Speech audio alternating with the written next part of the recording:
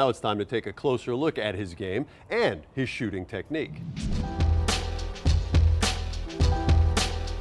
Wearing number 10, Max Montana is a 6'9" forward from Calabasas, California.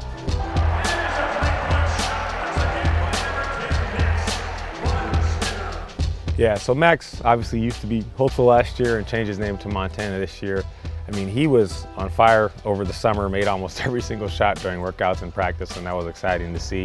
Got off to an extremely hot start at Arizona State this year in the first half, and you could kind of see glimpses of, man, this kid could really be special if he can keep his energy up, if he can stay focused on the defensive end as well, and continue to rebound. If he makes the shots, maybe not even at the rate he was making them during that game, because he made almost every one. But if he can shoot something close to this, he's going to help himself and this team.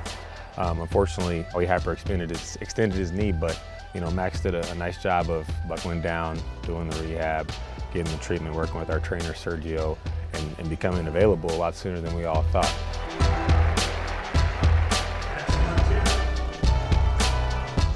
Max Montana is a threat to light it up from the three-point line every time he takes the floor, and he was a big part of the Aztecs' hot shooting night against Air Force.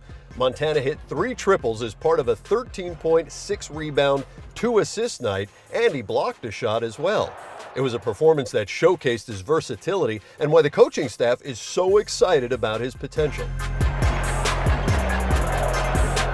You know, initially when I saw Max on film when he was at Indiana, you know, you kind of see he had a little bit of a low release, but he's what you call a true jump shooter, you know, so he has a nice elevation to his jump shot, and his shooting form is nice and tight. His shooting pocket is really tight, and his follow through is something of kind of some poetry a little bit, you know, in terms of his release. His hand action, his wrist action is really smooth. So it's a thing of beauty to watch Max just shoot kind of over and over and over and over. It's like a shooting clinic every single time.